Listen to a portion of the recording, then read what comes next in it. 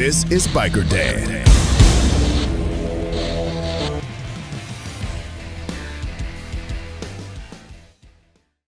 This week's Tech Tip is brought to you by Mobile Bay Harley-Davidson. We're talking tech here on the Tech Tip for the Biker Dad Show, and believe it or not, even down here in the South, I live in Alabama, these things come in handy every once in a while.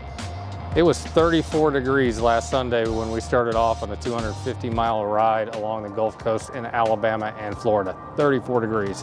So you may not think you need them if you live somewhere like that, but Steve's here to talk to us about something that actually come in very handy pretty much anywhere. Yeah, so heated grips are controlled on the clutch side grip. Control it right here. You've got 6 settings, 6 being the hottest, 1 being the least hot. And the grips do come in different styles, so you can get Kahuna Collection, you can get Streamliner, all heated. They do make a big difference. They really help with the palms of your hands and help with circulation inside of your hands. That's a big thing when you're riding in cold weather, is the circulation. You tend to lose the feeling.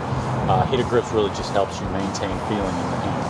Yeah, and we were down here in Alabama, but the Biker Dad Show is on all over the country in cold places like St. Louis, and I was just in Knoxville where it was like 30 degrees too. So guys, these are kind of one of the cool things you can put on your bike that don't add a bunch of bulk and ugliness to it, but really can come in handy. That's our tech tip for the week, a way to keep warm. I know that my friends in Missouri and Kentucky and other places watching the Biker Dad Show really could use some gear like this, because you want to try to ride all year round, even when it gets a little cold. All right, we'll check in next week for another tech tip.